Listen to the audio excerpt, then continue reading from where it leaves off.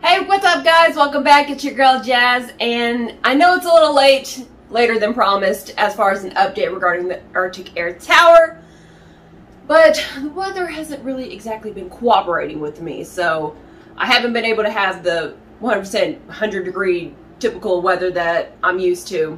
So it's been about mid-90s, upper 80s weather, and it hasn't also been super sunny either. It's kind of been kind of gloomy. So I've kind of had to play with it a little bit.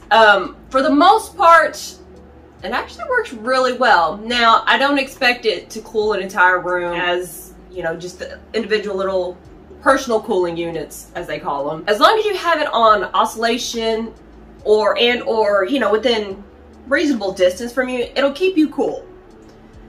I woke up in the morning, turned off the AC, kind of let it cool down just a little, or actually warm up really, because I have it like about as low as it can go on the AC setting. I don't even know what temperature that is. I just move it all the way over. So I had to let it warm up a little bit. I'd say maybe about 10 o'clock is when I would turn the Arctic Air unit on. So that way, to make sure the temperature stayed comfortable.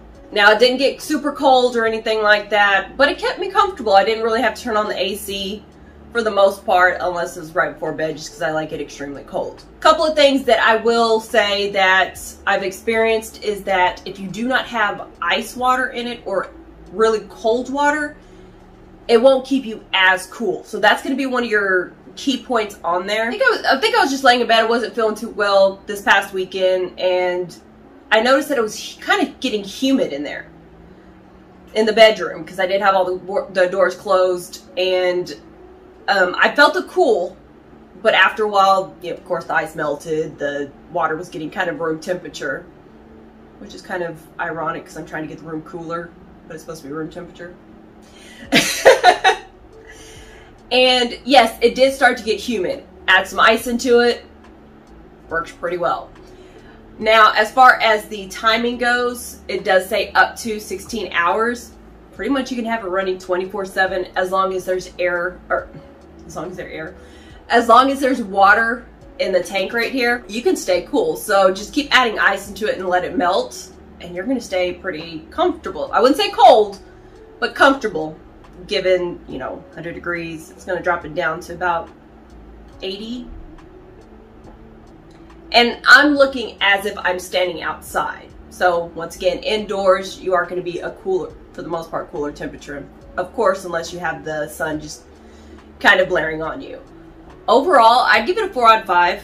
I just wish there was a way to keep the water cold, which I'm not exactly sure how that would be possible. I did have the filter in the freezer overnight. My suggestion would be maybe get 2 or 3 filters, so that way you can keep the frozen filter in rotation instead of having to worry about, you know, exactly ice in the bottom. So that way it'll, like I say, keep you cooler longer. Overall, I give it a 4 out of 5, given that you do still need cold water, ideally ice water.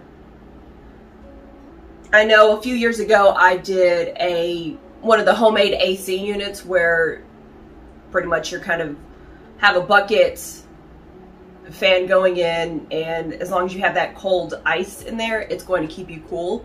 And so that's going to be the similar concept with this. As long as the air that's blowing out from it is cold, you're going to be comfortable.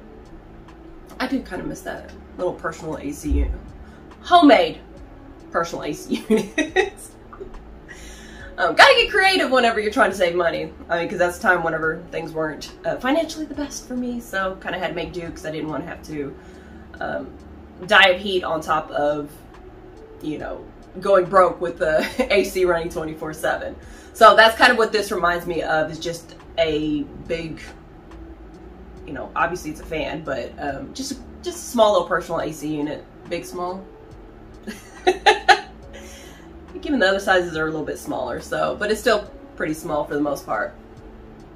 Definitely would recommend it, especially if you're trying to stay cool in a reasonably small area and you can have the constant cold water blowing. Otherwise, yes, it will get humid, it will get muggy, and you might not be happy with it. Alright guys, so that kind of wraps it up. If you have any questions, please drop them below. I'd be happy to answer as much as possible. In the meantime, stay tuned, stay jazzy. Thanks for watching, guys.